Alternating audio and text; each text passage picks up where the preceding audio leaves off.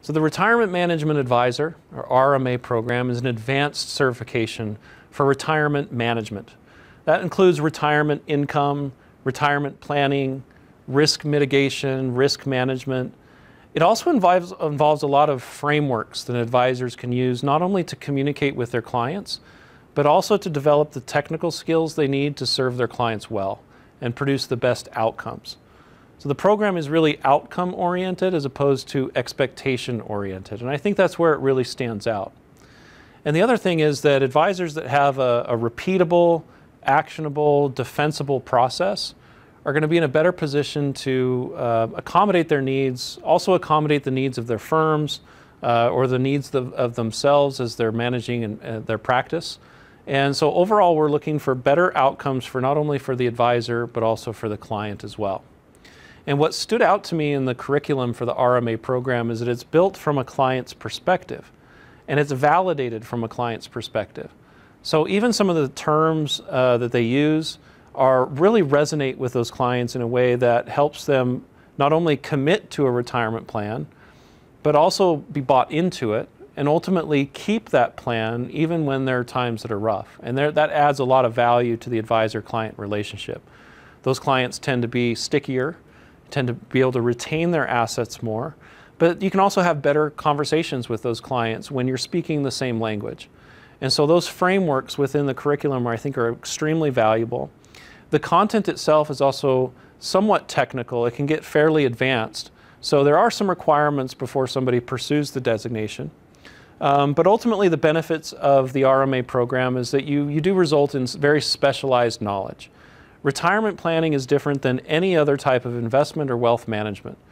And the difference is because the client's mindset is very different.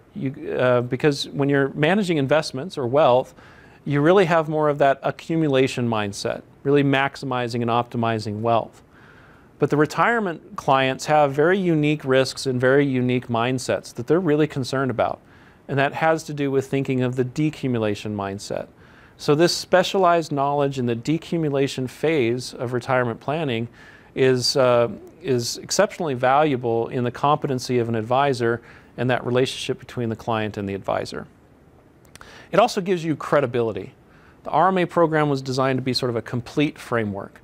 It's not product oriented. It doesn't have conflicts from product providers. It's advanced in the sense that it's the necessary and required knowledge and skill to be competent in this area where potentially other designations fall short. It's differentiated because, again, most credentials out there really focus on the investment planning side of things, or maybe the comprehensive wealth planning, but not necessarily the specific income and retirement risk needs that retirement clients have. Certainly you go through an executive education program with other professionals. You have an opportunity to network and discuss and analyze and communicate with other advisors that are going through some of the same questions that you have. And then finally, from an ethical perspective, there's a need for ethical retirement management in this industry. Unfortunately, some advisors have earned a bad reputation for advising retirement clients, which is why some regulatory frameworks exist at a state and federal level to really manage the retirement planning process. And I'll just add that for somebody to pursue the RMA program, you need to have at least 3 years of relevant experience. You do need to go through a clean background check at the beginning of the program. First, you go through an education program. Once you're approved and you've applied for the program, you go through a short personal self-study period. It's all online. It's a series of readings and recorded lectures, some quizzes and activities and case studies to kind of help cement some of the concepts within the curriculum. And this is really where the bulk of your learning is going to come. It's highly supported by the Investments in Wealth Institute. You have a lot of resources to help you get through that portion of the program. And it's really quite informative and interactive as you're going through that experience. The next step is to go through an executive education, what we call capstone. It's a 2-day program. It's usually aligned with one of our other conferences. And so you have a track of sessions that you go through over the period of 2 days. And you'll hear from retirement industry experts, you'll hear from academics, You'll hear from practitioners. Much of it is aligned with the RMA curriculum itself to reinforce some of the things that you've already learned. And some of the other sessions and titles and topics are really designed to add context to the retirement planning trends that are happening today, really to make you a better advisor. And once you've completed the 2-day capstone experience, you're eligible to then take the exam. It's 100 questions. We give you 3 hours to take the exam. You have the opportunity to take it on site at the capstone program, or if you prefer not to, you can actually take it online with an online proctored service.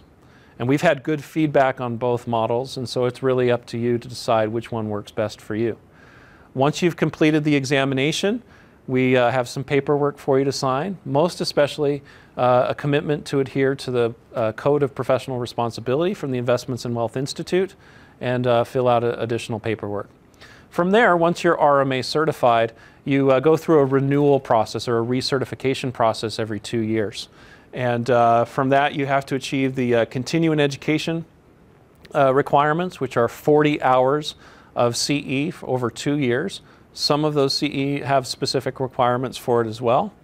You need to still go through an ethics disclosure and a background check every 2 years to continue to be recertified.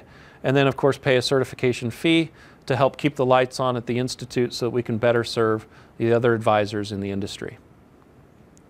And finally, the RMA body of knowledge is, I think, a very well-rounded, comprehensive approach to retirement planning. First, you start off with sort of a client diagnostic process. You're really trying to understand and ask the right questions of these clients. Really trying to understand what their household balance sheet looks like. And the household balance sheet is a concept that is central to the rest of the program in terms of understanding the unique needs of the client, what their capacity to take risk is, and ultimately where those areas of planning they'll benefit from the most and the areas that you can add the most value.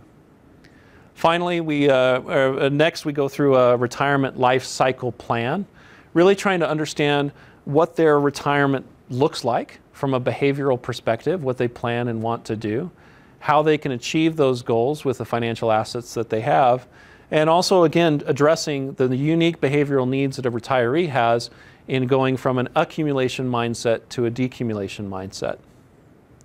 Next, you see all the technical information that you'll need to literally build the retirement plan. And that's not just from an investment perspective.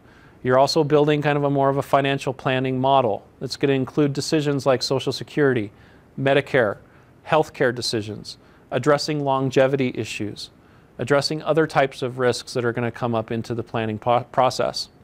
And then finally, there's some tips and best practices and documents that are really practical that you can take right off the shelf and start implementing into your practice today with immediate results. And that's one of the benefits of having a program like this, is it's really a good mix of academic knowledge with practical knowledge that you can use right away. So the process to become an RMA is actually quite easy. We say it takes about 6 to 9 months for the average advisor to go through. We've seen some go through it in as little as 2 or 3 months, and we've certainly seen people take a little bit longer extra time with it. If you're interested in applying for the program, you can reach out to our offices. We have people that can help you decide whether this is the program for you. They can help you decide whether the timing is right, and they may be able to accommodate other needs and constraints that you might have as well. If you take a look at the website, it has all of the information regarding the schedules of some of these capstone events as well. It has all of the pricing and so forth. Certainly, a lot of people participate in this program by virtue of the firm that they work for. So depending on the firm that you have, that you work for, there may be groups of individuals that are going through this program as well, and we can help you decide whether that's the right way to go or not.